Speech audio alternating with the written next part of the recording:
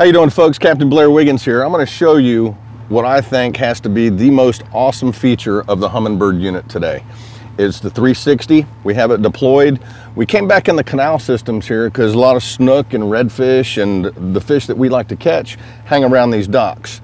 And the only way previously to know if they were there was to fish them and spend lots of time.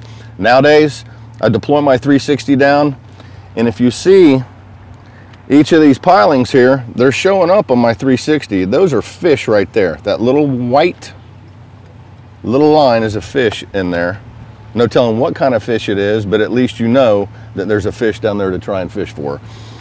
As we come down the side of the bank here, you can see the seawall back here.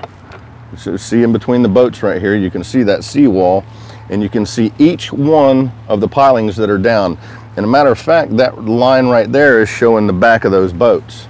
When we get up here to this big boat, you'll really see the back of the boat really good. But if there were fish in here, there would be just a bunch of little white lines around the pilings right here. Now, if I was tournament fishing right now, I would probably not fish any of these docks right now because I'm not seeing anything on here that tells me that there's redfish down there. Now, when we come by this boat right here, wait till you see the line of the boat when it hits the back of the boat. It's one of the best ways to figure out how to use this. Now that kind of looks like fish there, and that's the back of the boat I was just talking about. That looks like fish. I would fish that. But with the new 360 Humminbird unit, I tell you what, unbelievable clarity.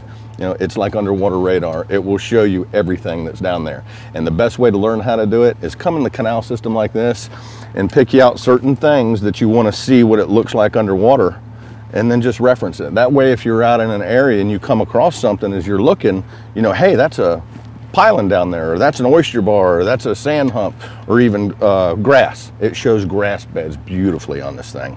If you notice that right there, that's the corner of the seawall back over here, as it's shaped basically like that. And it's the easiest way to figure out how to use one of these units is to see the stuff above water, and then you're able to identify it as you're looking at it underwater.